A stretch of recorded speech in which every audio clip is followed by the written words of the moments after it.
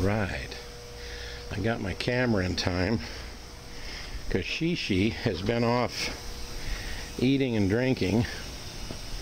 We're doing whatever she does best. Now she's back just standing on the dock. Are you going to get back up there? Come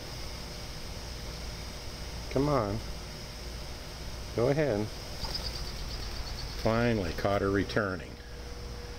There she is, waving her little tail, getting settled in on her eggs. Every now and then she'll take off, and I never have my camera ready. That time, I caught her returning. I was over by the garden transplanting my raspberries, and she's settling back in there.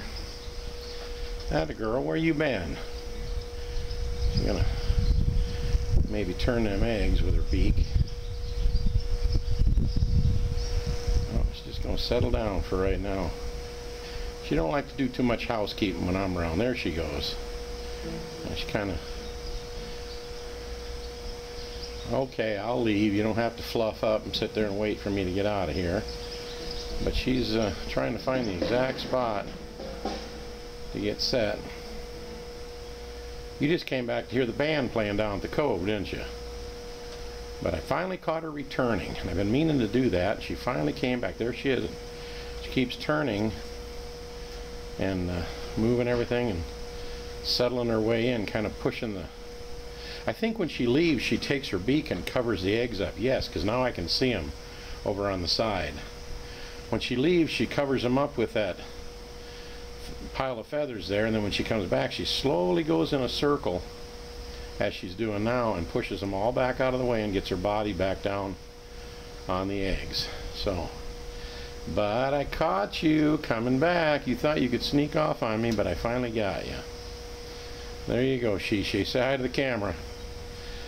Well, anyway, that was perfect timing. I ran in the house quick and came back out of the houseboat, and just time to get her on film flying up off the dock and settling back down on the front of our houseboat here. All right, that's good enough. I was actually over here checking out my garden, which is doing fantastic. Wow, look at these. Look at these cucumbers. Look at these cucumbers just going berserk. And of course the tomato plants are just bushing out big time. Most of these are determinate. I think I got a couple of indeterminates, which, like me, I was a dummy for a long time. If you don't know what that means, determinates will only grow up to like 4 or 5 feet high, and then they stop, and then they bush out.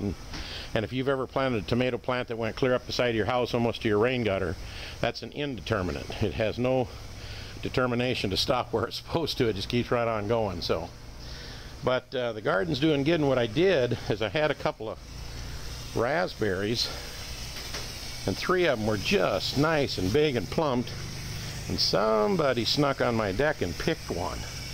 So I picked the other 2 and put them in the refrigerator for Sheila. And I got these new 30-gallon grow bags out here on the front deck in between Mama's roses, which finally went crazy. Looky there. Didn't she do good? Look at her roses. Wowee. Finally bloomed out nice. And I don't know a lot about roses. I know she said something about knockoff or double knockoff or whatever they're called. And they're blooming out just beautiful. And there's still half of them that haven't even bloomed yet. So it's going to be a real beautiful bunch of roses. But the garden's doing great. My blueberries, these 4 blueberry bushes, are just growing and blooming like crazy. But I got to put some more dirt in here to get it up to the top. I just got the plant kind of sitting in there right now. This side over here, I already got 1/3 bag of dirt. One thing I did is I picked up some dirt at the Home Depot. It said like 32 quarts on the side, big bag of dirt. And then I realized there's 4 quarts in a gallon, and if this is a 30-gallon, that means there's 120 quarts of dirt to go in there. But 3 bags is kind of getting up close, but almost 4 it would take to level it to the top. So, but anyway, that's the update. And there's Shishi down on the other end of the houseboat. And it's just a gorgeous day out here on the lake. And I finally caught her little butt getting back in bed. So I'm sending this up to my brother Larry Hall up in Brainerd, Minnesota. If you type Larry Hall anywhere on YouTube in the search bar, it'll say Run Rain Gutter Grow System after it. Tap on that. That'll take you to all his great how-to growing. If you want to get a garden like this, I can't tell you how to do it exactly, but I did it how all his directions say, and it's going fantastic. Signing off from me and Shishi and the garden here in Nashville, Tennessee, to my brother Larry in Brainerd. Bye-bye.